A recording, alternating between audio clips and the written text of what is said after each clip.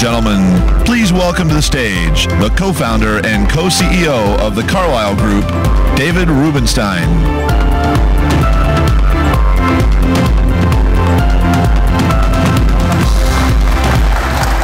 So, thank you all for coming today. We have a very interesting panel to talk about innovation, and particularly innovation as it affects large companies. Before I bring the panelists out, we have a couple questions we'd like you to answer on your cell phone if you have the app. And what we're going to do is take your responses now, and then at the end of the panel, we're going to take your responses and see whether anybody's views were changed. Okay? So the first question, what is the most important feature of innovative companies? So if you have the app, vote for finance and investment, leadership from the CEO, talent development, entrepreneurial thinking, or constant reinvention. Okay, so we have, I think, 15 seconds to vote. Everybody has an app on your cell phone. Let's see what we get. You may recognize that theme.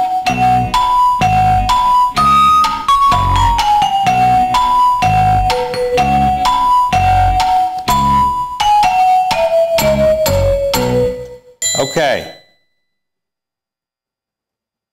Well, as a co-CEO, I like to see that people think that CEOs have something to add value to. Okay?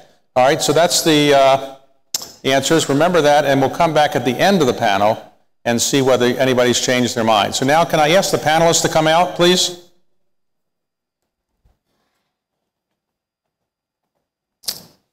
Okay. Okay, so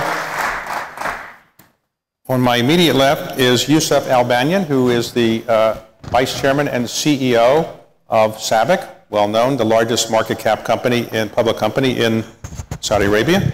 Andrew Liveris, who is the CEO of Dow and also the Executive Chair of Dow DuPont. Ken Mullis, who's the founder and CEO and Chairman of Mullis & Company. And Ralph Schlosstein, who is the CEO of Evercore.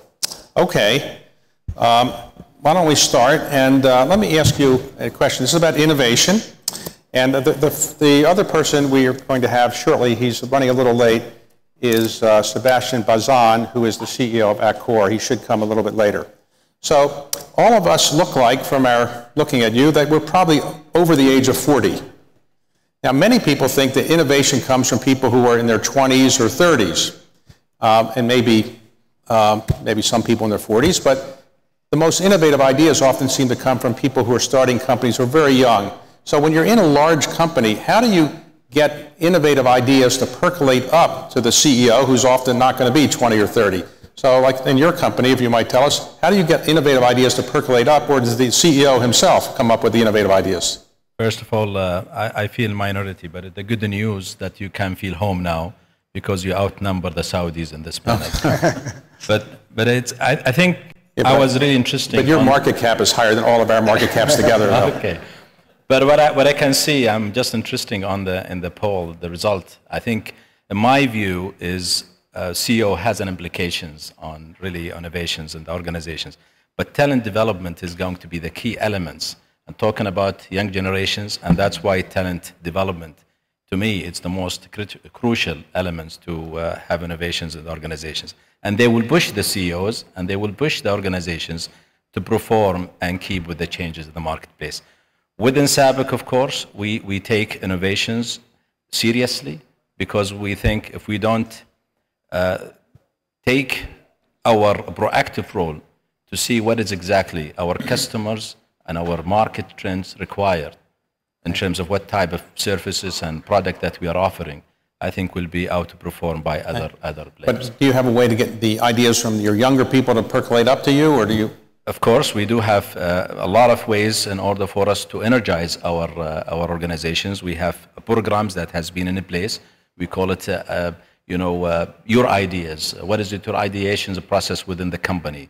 Innovation platform. We have innovations also workshop that gives everybody. We have a reward system that we even celebrate within our year end with the whole leadership So innovation is the drive for the company, competitive positions. And if we take it seriously, and we need to be embedded not only in technology, because there are corporate, they think innovation is only in technology side, but innovation in every way we do business. Hey, Andrew, how do you get the younger people's ideas to percolate up to you? And Yusuf, just to give you comfort, we're very large in Saudi Arabia now, so I'll consider myself half Saudi for you today. But we look, this is the biggest question of them all, because the half cycle of innovation is shortening because of technology.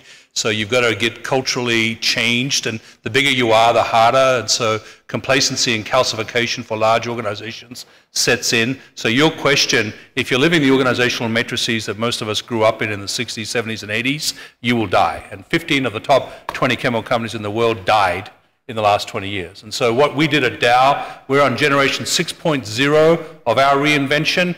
When you talk to tech companies, many don't make it past generation 1.0, even getting to 2.0 like Apple and Microsoft have done. So when you get to 6.0, what are the things you've got to learn? What are you going to do? Well, basically, you've got to change your complete culture. Changing culture is easy to say. It's one person at a time. So 50% of the people at Dow, now Dow DuPont, in the last 5 years, have been joining us in the last 5 years.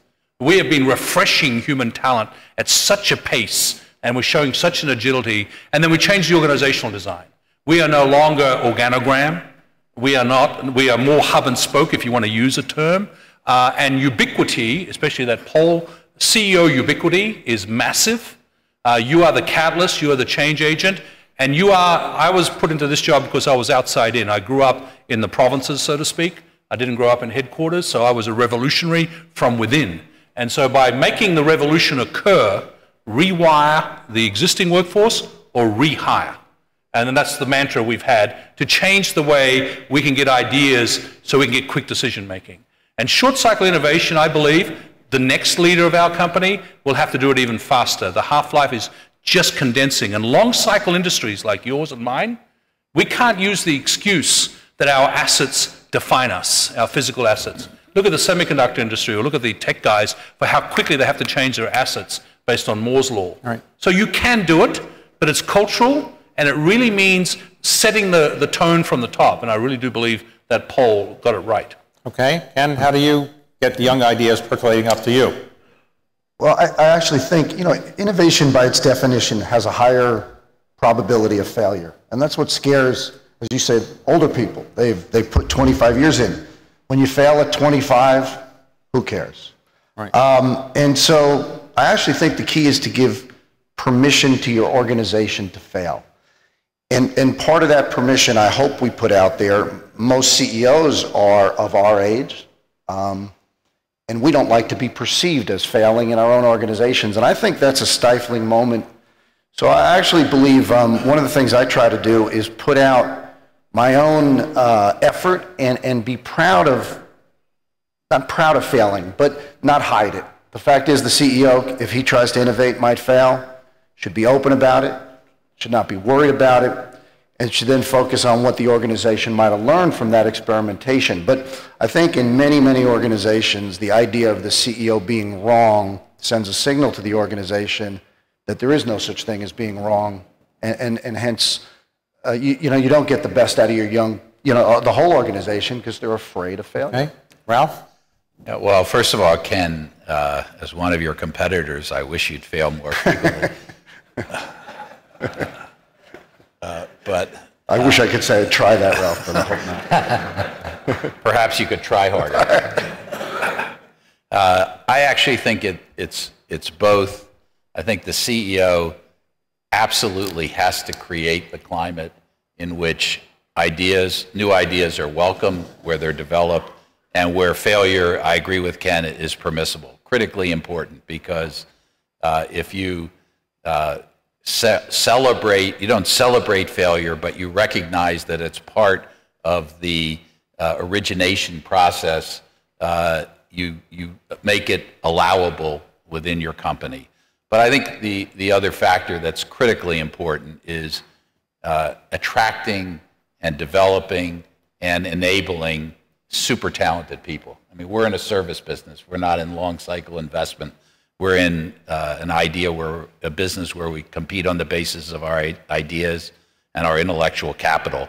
And that can be found anywhere in the company, but making sure that it has that it's enabled to grow and to flourish certainly doesn't work in a hierarchical. So when you want to send a message to your employees, do you do it through email, Facebook, some other type of social media, or what's the way you communicate with your employees? Has it changed over the last 10 years, or?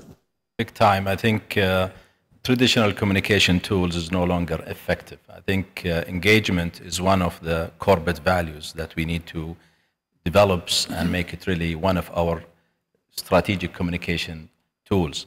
We communicate through town hall meetings. We communicate through, of course, our intranet, through strategic town hall.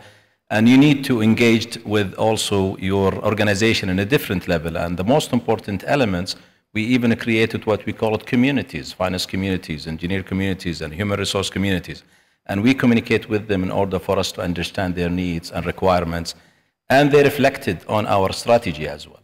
And I think if you don't have really effective communications, I think even you will not be able to drive the right strategy for your company.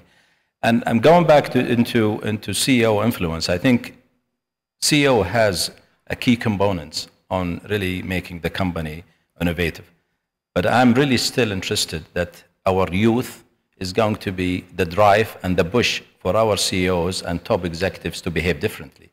And I think that's the point that why I look at people developments and engagement of people and have the right competency in your organizations, probably going to reshape the organization vision. Like in your organization, communication, if somebody can not speak English, is it a problem? Well, I think it's not a problem to recruit them, but I have to tell you, we have been blessed by the youth in the Kingdom of Saudi Arabia. I think they are not only speaking English, we have a lot of people even speak other languages. So to me, it's not anymore really a difficult part. In fact, this is part of our strength at this point. Okay. How do you communicate with your employees? Well, everything Yusuf said, I won't repeat it, but maybe to add another flavor to it. We went and benchmarked how all these modern companies are doing what they're doing, and we found something which we were not very good at, and we changed pretty last 5 or 6 years, and that's our facilities, our office facilities, and our environments where we are. I mean, innovation's now occurring at intersections, and the most important intersections of them all are people intersections. So collaboration environments in your facilities. I mean, many of the buildings we had were 30, 40, 50 years old, so we've just refreshed most of our facilities around the world, whether they be R&D centers or even the corporate campus. And now, I mean, just this Monday, we did a communication. It wasn't the traditional town hall. We did a game show where the topic, it was our annual ethics day, where we highlight ethics and compliance around the world. And so we ran game shows, and I was a game show host in our cafeteria. And the question and answer sessions were on ethics, and you scored points and won prizes. And then part of it also was, believe it or not, and not very good for me particularly, but a cooking class, where we actually ran a cooking class based on ingredients based on ethics and what could be bad ingredients or good ingredients. But I'm just using that to tell you that we're stretching our mind a little bit about what are the touch points to an ADD generation, right? Because we're developing an ADD generation. And we've got to find a way to get their attention span on values and things that are non-negotiable, and then things that are very negotiable in terms of a right to fail, to your point that Ken made. When you redid your offices and things, does everybody have an office, or do you have no offices? We pretty much have gone to the hoteling concept, but even the, let's call it the C-suite, glass, where you can everyone can see who you're meeting with. Now, you can go to some private areas if you really need private meetings. But no, look, the whole thing that Silicon Valley did, I'm a big fan of, which is creating people intersections. Okay, so in your case? Look, I think communication, there's many ways to do it, but human to human is the most effective way. Look at around the room here. We have some of the most powerful people in the world. And the conference is about technology, but we did not use technology to come meet each other. Everybody flew, and I know a lot of people here came many, many hours for the human interaction. There is nothing like face-to-face, shaking hands, and reading human being to getting your message across. So when you're trying to get a client to hire your firm, you can't just call them up as easily as you would like. You have to go physically see them? No, it almost has never worked that way. Not only do you have to spend time, you have to get to know them, you have to understand them. I've always asked I ask our junior associates the first time, how many of you have a doctor? How many of you think you have the best doctor in the room? I should ask everybody in the audience that. Well, it's impossible, you know, that everybody here has the best doctor in the room. But the reason you probably go to that professional is they listen to you, you trust them, and they understand you. Okay. You don't measure their IQ, and you can't do it by telephone either. So these are interactions that you can't replace by technology. Okay, no IQ tests, right? Okay. Ralph, how do you communicate? Yeah, well, I think there are certain core things that drive every company, the culture, the values, the ethics, and those have to be broadly distributed through broader means. I have found, though, that in terms of communicating those regularly and effectively, the best way of doing that is in smaller groups. I found if I have a town hall meeting with a group this size, and I say a few words and then I ask for questions, there's nothing that happens. But if I sit in a lunch with 12 or 10 either younger people or partners, we get a very animated dialogue underway. So let me just tell one story. Go ahead. We interviewed someone recently to join our firm who had worked for one of the large firms and then gone to work for a client. And I asked him what advice he would have for people in our business, having sat for 3 years on the client side. And he had a number of really good observations, but one of which was, if you want to have a serious, trusted discussion with a client, do it face-to-face and do it one-on-one. David, if I may add Yes. one point. So I think previously we used to alter our communication strategy based on the region. I mean, if you want to communicate to US or Europe or China or locally Middle East and KSA specifically, we alter our communications accordingly. But I think for the last 5 years specifically, we need to have one communication strategy because the youth are connected through the social media, and I think everybody is think the same and demand the same. Even if you are having a business that is local or regional, you need to think that your group are really anymore no longer local or regional, they are global. David, I would point out, I suspect all of us underuse Twitter as a form of communication with our employees. You've given that advice to the President of the United States as well, I assume? I leave that to the other panelists. Well, that's not me. We've just been joined by Sebastian Bazan, who is the CEO of Accor, which is one of the largest hotel companies in the world, I think the largest outside the United States and China. Correct. So let me ask you a question about your industry. Airbnb has come along and disrupted, some people would say, your industry. How are you dealing with that potential disruption of your company? Well, we're dealing it's a mix. We're dealing with it pretty badly because we don't have the proper response. And we're dealing with it with eyes open because it happened to us twice already. First mutation was the online travel agency, OTAs, Booking, Expedia, Ctrip. They today occupy almost 80% on the online travel. And obviously we depend on them a bit too much. Then 5 years after sharing economy, Airbnb, Uber happened and be hitting me. And the next wave is going to be artificial intelligence. And the next wave will be online payment. All of that is impacting my industry by squeezing either my top line, people moving away from my hotels going to sharing economy, or squeezing my margin because it costs me more to do business. So what I'm saying is you need size, you need to control destination, and you need to understand that the one thing that you have that they don't have, which is a big weakness, by the way, is I have capital intensity and labor intensity. I have 4,200 hotels, which cost $100 billion to build. And I have 270,000 employees, which if you really look for the 3 big online companies, Ctrip, Booking, Expedia, they were worth $150 billion market cap. They did not exist 15 years ago. Hilton, Marriott, Intercon, Wyndham, Choice, Accor, Hyatt, all together, it's the same $150 billion. We probably have 3 million employees, and they probably have 80,000 employees. Oh. So I have capital intensity, labor intensity. They don't see the client because it goes through technology platform. I actually have a warm interface. So the nature of my data is probably of a greater difference. So the next move for Accor has to be guest retention, data, reinvent, and go into new businesses. And we can talk about the new businesses, but Accor is going into sharing economy, we're going into local inhabitants, a lot of things we've never done before. So life is good. Life is good.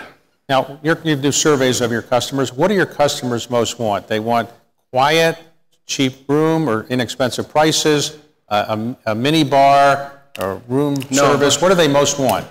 That is, what you've talked is indispensable, but it's no longer a reason to go to any hotels. If you look and if you talk to your clients, what they want is unquantifiable. They want to be transformed. They want to live an experience. They want to remember what they've been, who they've seen, what they've learned. And the more they learn, the more they experience something unique, the more they totally forget how much it cost. So, which is why I'm telling you about what you need on top of a room is introduce those people to the Saudi culture, to the Warsaw culture, and in order to do this, you need people on the ground. So Airbnb cannot do this. They're trying with the Airbnb trip, but they don't have anybody on the ground. We, Accor, hire every year 80,000 more people. I lose 50,000 people every year, but we open 2 hotels every 3 days. So you're getting into the emotion, the experience transformation, which is very tough, but it's a good barrier to entry. Let me ask you just an aside. Whenever I check in a hotel, not necessarily yours, they ask for my credit card and my photo ID. Then I check out the next day, they want to see the credit card again. Why do they need it again? Well, you're going to the wrong hotel. Wrong hotel. Okay. First, it's pretty humbling for me. I'm here at the Ritz-Carlton, and we have many hotels here in Saudi. But no, seriously, if you go to Accor now for the last year and a half, we call that feel welcome. Everything is seamless, i.e., we don't ask you for your credit card. Okay. Maybe you're not credit worthy. It may be. Why do hotel companies always say they lose money on mini bars when you charge so much for those little things in there? Well, because logistic. Because you need somebody to fill in to actually check how much you've been using. But at the end of the day, you're never going to be charged for mini bars anymore. And you know, the next hotel we opened in Singapore, last week actually, I was in Singapore, which I was scared. We have a mini bar with very tiny items, and everything's now delivered by 4 robots dressed like a majordome. So you ask for a beer, you ask for, no, I shouldn't be saying that here. You ask for something that gets you want to drink. Then it is delivered by a robot knocking on your door. That is scary. I'm not sure I like it. But the greatest salesman of the world must be the person who sells Pringles to mini bars, because in every mini bar in the world they have these Pringles. I don't know why they're so popular, but they are. Okay. Because we want you to be thirsty. Okay, all right, thirsty. I got it. All right, that's the reason. Okay. So, for all of you, why do you think it is the case that greatest innovations tend to come from entrepreneurs starting their own companies, and it's usually rarer for large companies to be seen as innovative as smaller companies? So smaller companies, when Facebook got started, or when Google got started, or an Apple was started, or Microsoft, they were very innovative. And when people think of great innovations, they usually don't think of big companies as innovators. Is that fair or unfair? It's fair. Fair. I think it's innovations that require the ecosystem and agility. And big corporations tend sometimes to become very slow in movement. And I think this is where most of innovations are really outside of in a small scale rather than big corporations. In fact, in SABIC, we have recognized that in order for us to achieve our innovations and technology target, we need to go aggressively and acquire technology. We have our own hubs and globally, but I think we should not rely heavily on our own organizations to come up with the technology requirements. But let me highlight one important element. I think the issue is, do you have the ecosystem for innovations? And I think in order for you to have innovation-driven enterprise, it requires those also to not only to start, but they need to be grow and scale up. And I think the successful organization or country, if I may say, it requires different stakeholders. It requires the entrepreneurs, which is very important. It requires also risky capital. I mean, Financial institutions, they need to take risk. They need to dedicate some of their fund for really risky innovations. Otherwise, they will not be able to outperform the market return if they just go into a normal Dow or SABIC really a return on investment. They need to go for a higher risk. Universities has really a major contributions to entrepreneurship and innovations, government regulations. So the ecosystem is going to be very crucial, and I do believe corporate sometimes is slow in responding to those changes. Therefore, the startup is going to be very important to fuel the future innovations, really, transformation. Is it? Yeah, look, I think the answer to your question is new, exciting areas, people involved in that, digitization being the current one, sell the unknown very well. Whereas corporations that have been around decades have to unsell the known.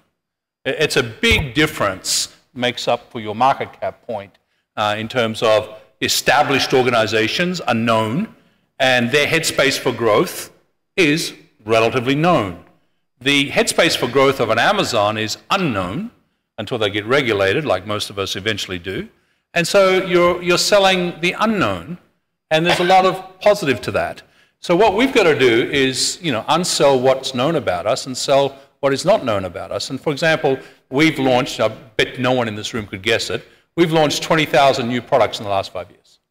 We help you sleep better in those hotel rooms. We help you eat better. We help you actually breathe better. We help you actually manage your energy bills better. We don't sell like that. We sell like a chemical resin, tank car or plastic resin. So we have to undo what we did to get here and redo what it takes to get to the next place. And that takes the cultural change we've all talked about. And I think if you can rebrand and represent your enterprise to the modern world, you will get the value premium if you perform to this new technology stuff that I just talked about. Ken, in your business, do you see the more innovative companies buying the less innovative ones, or the less innovative ones buying the more innovative ones? Well, there's not that much innovation in the world of global investment banking. It really is a human business. By the way, Dave, I was thinking about this, and I think... I mean, the companies you're advising, in other words, typically when you're doing an M&A transaction, is it the more innovative company that's typically buying the less innovative? Okay. I would say you're having the established companies buy the innovators. The innovators don't really see the established companies as a place to get to. I would point out that Pringles was invented by an innovator, not the potato chip maker of record at the time. I thought since you seem to be very interested in like an aficionado of Pringles. But, look, and I think it goes to it goes to almost a capitalist argument, return on investment. You're talking about executives with 20 years invested in their career track. Their return on investment on this innovation is, do I risk, that amount of time I've put in to get where I am, say in the potato chip maker. The innovator has a very different risk reward facing it, which is I have to make this work. I have to make tomorrow's idea work. And I do think when you look at the companies and the clients, the existing is buying the innovation. And very rarely have we, I'm trying to think, have we seen the innovator turn around and buy the incumbent? Okay, Ralph? Yeah, I think it goes, first of all, I think it's extraordinarily difficult to get, disruptive innovation in a staid earnings-based company. And I think a lot of it has to do with our capital markets globally and the expectations of investors. You take a business like Amazon, which has been a phenomenal value creator, but that business went for 15 years, and even today is still making investments for terminal value without regard to the quarter-to-quarter earnings.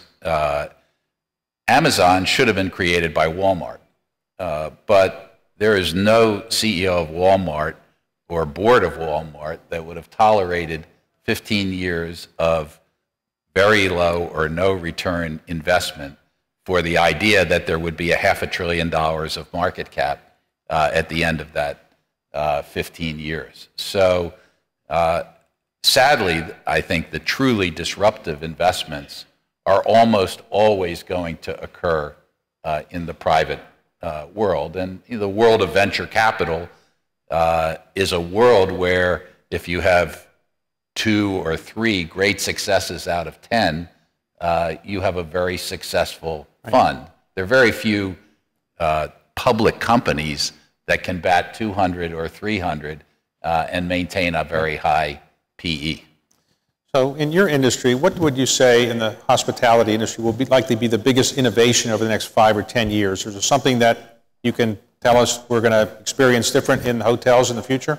Well, the biggest innovation which exists today for the last 4 months now, it's called Google Home, Amazon Echo. Microsoft is launching this new device. So you have today that device in everybody's home, probably 20% in America already, of people's home. That device will not only help you on your day-to-day life, how's the weather like, how's traffic like, and you're going to get your answers. But that device very quickly is meant to interrupt you without you asking anything. They're going to know whether you stress. They're going to know how you talk to your children, how you talk to your wife, how she responds to you, whether you're being on the phone with your banker, if you owe him money.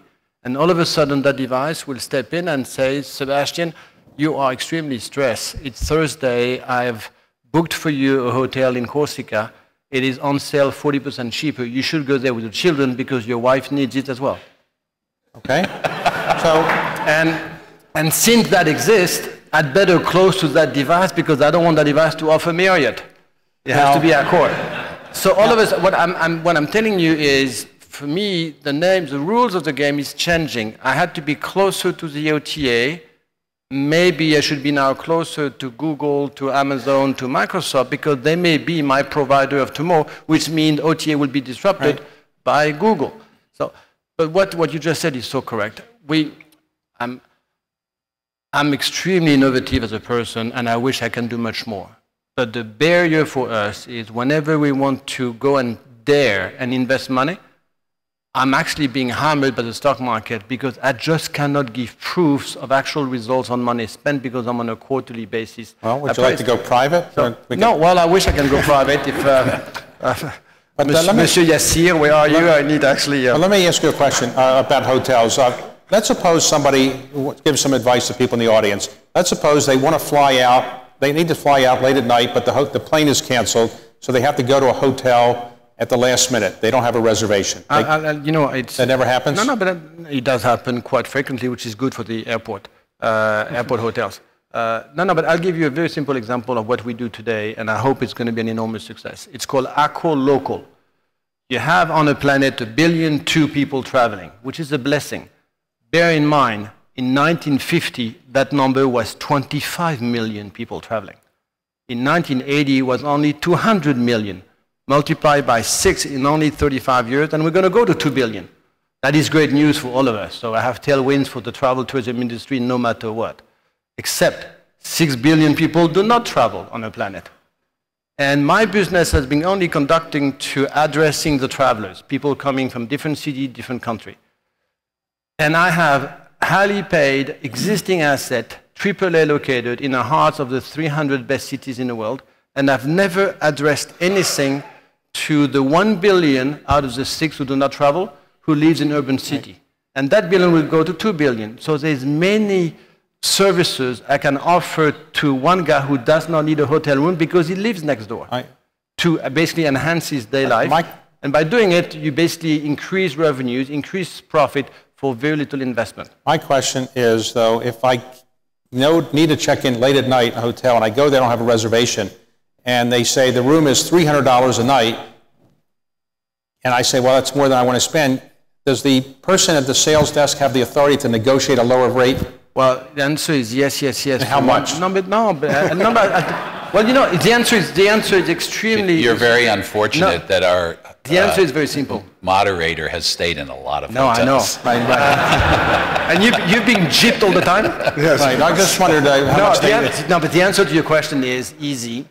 Now, the entire front desk of all the Accor hotels have one simple tool, which is called either Booking.com or Kayak or Trivago. Okay. So they know per minute what is the price at which my hotel is being sold. So if you ask for the price, I'll give you the best price available on the web, because if I don't, many of my guests, they ask, then they say, wait a minute, they go out, they use their mobile phone, they basically check, they come back, and my poor front desk guy look like a jerk, and I don't want him to look like a fool. So we give you whatever is the best available on the web. This is an innovation opportunities. Okay. So today, when you're hiring people, are you looking to hire young people that have STEM education backgrounds, or are you looking to hire people that have more liberal arts backgrounds, or you don't really care? Well, I think the most important elements when you hire people, you need to look at it from different components. First of all, the competency required for your specific business, and in the same time, do they have the values and spirits and work ethics and culture that's required. These are very important elements. But I think that's one part when we look at things externally, how we recruit people. But I think, in my view, the talents out there is available. How organizations are really designed internally to prepare for it. There are clearly, if we're talking about innovation today, I think clearly that you have to look at it, one from organization culture and one from sustainability strategy. If you look at three main factors that created the right environments today for innovations, you have the technology push. I think it's technology push. There are so much advancement in technology it's like, automations and internet penetrations and also affordable structures like broadband and so on. This is a great opportunity to leverage for innovations. You got also capital push, which basically the digital players are really pushing out, the pure play technology business and focus into more high-end technology. More importantly, also consumer push. Consumer pull, it's providing the people right now are willing to connect and share and develop and collaborate. These are environments for us to innovate and bring things more appropriate. So in my view, organizations need to be agile, they need to be prepared what type of talent they acquire, and they need to create the right environment for them to flourish. If you're going to bring them inside with the same organizations, probably this is the last chance for me to operate here. The biggest mistake right now for organizations, they look at innovations through organization structures. In my view, future organization has no value. Organizations only is going to help you for your ERP process for basically accounting requirements. But you need to have agile organizations that can serve everybody to flourish and serve your objectives and shareholder values.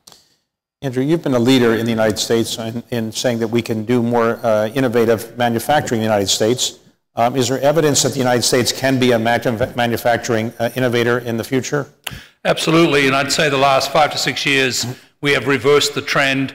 We've redefined manufacturing, so it's no longer basics industries that we used to brand it as, the polluting, the smokestacks, all that stuff. I think advanced manufacturing is the term that's been used, but actually we've dropped the word advanced because now we've understood that factory automation, digitalization of factories has arrived. The Industry 4.0, as it's called in parts of the world, Klaus Schwab's book, the arrival of all of that means that we are actually now building the factories of the future. What we have not done, and in the United States we're putting a lot of emphasis on this, and I've just been named to the President Trump's apprenticeship workforce development program. It's a very big mismatch between the education system and the ability to get the right type of workers. And I'm not talking about the 4-year degree engineers, STEM, although I can be talking about that, because I think we have a mismatch with that as well. We're graduating way too many 4-year degrees that don't have real jobs that follow it. But I'm actually talking about the people in the factories. The people that had the human-machine interface is being redefined before our very eyes. The digital worker has arrived, yet our education system is not producing it. So we're having to produce it. And just let me make a plug for Saudi Arabia. I think Saudi Arabia is on the forward curve here. I think they've done a very good job, companies like SABIC and Aramco and others, in training workers of the future. Other countries have too, but I'd give a big shout out to Saudi Arabia for doing it. Ken, earlier in your career, you worked at Drexel Burnham when more or less the high yield bond was perfected, if not invented. What was so innovative about it in the brief time we have? I think it was just looking at finance back in that day. There was one return for everybody. There was no sense of a return for different risks. And I think this was back in 1981. I think Drexel Burnham was one of the first firms to say, we should give people a choice. It was just giving people a choice. Pick your risk, and we'll give you the ability to earn a commensurate rate of return. And that was very novel. That was innovative at the time. Ralph, you innovated and you helped to start a firm called BlackRock, which is now the largest asset manager in the world. So what was so innovative that got BlackRock to where it is? Well, interesting. We was started by Larry Fink, who was at First Boston. I was at Lehman. And we had one very simple idea, which was that the institutional investors to whom we were selling all these complicated securities really didn't understand completely the risks that they were acquiring. And the way we knew that is every month they would call us, the largest fixed income investors in the world, and say, could you tell us what the bond that you sold us is worth and what risk it has in it? And we figured if they didn't understand that, we could take some people and put them on the other side of the table and start a money manager. Okay, and you're staying at a Ritz-Carlton here, is that right? Yes, I am. So what's the principal criticism you would make to the owner of Ritz-Carlton about how they could improve Ritz-Carlton here? No Pringles. You should not have asked that. I'm sure somebody's from Ritz here. So I came here at 5 o'clock this morning. I had a shower. The water is very thin. It's not hot. And the doorknob stayed in my hand. Really? Wow. So, but that being said, I'm sure if the CEO of Marriott is here, he can go to one of my hotels. The same thing could happen to him. okay, well, you get to keep him, I guess. Okay, so thank you all. We have a final panel question, not question, but the question that we asked before. So we put that up again and see whether anybody's views change. So you have a chance. You have 15 seconds to vote. And again, what is the most important feature of innovative companies? Finance and investment, leadership from the CEO, talent development, entrepreneurial thinking, constant reinvention, or you could say participation on panels, but we won't have that one. Okay, so vote, please.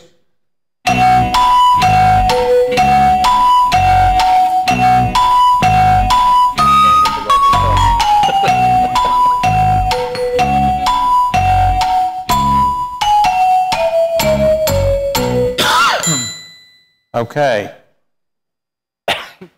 We went down. Well, I guess it is that people don't think the CEOs are as important as they thought before. That is the wrong answer, so we'll have to retabulate that. But okay, this is what people think. It looks like constant reinvention, which is really what we talked about. And I guess the point of constant reinvention is really what people came away with, from the panel with, thinking that you have to constantly reinvent. Thank the panelists very much. Thank you all.